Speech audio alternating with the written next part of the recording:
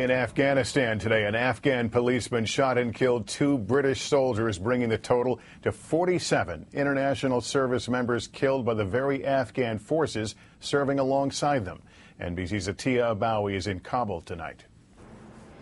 Good evening, Lester. NATO says the 2 service members killed today in Helmand were victims of yet another insider attack.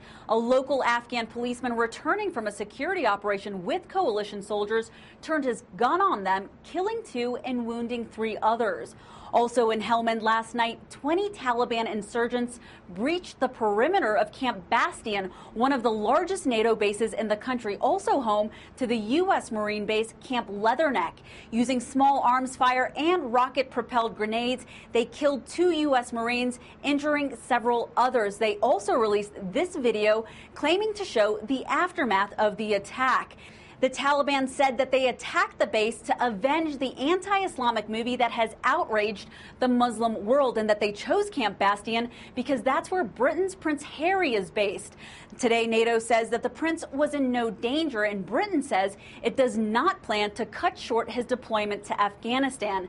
Today happens to be Prince Harry's 28th birthday. Lester? Atiya Abawi in our Kabul bureau tonight.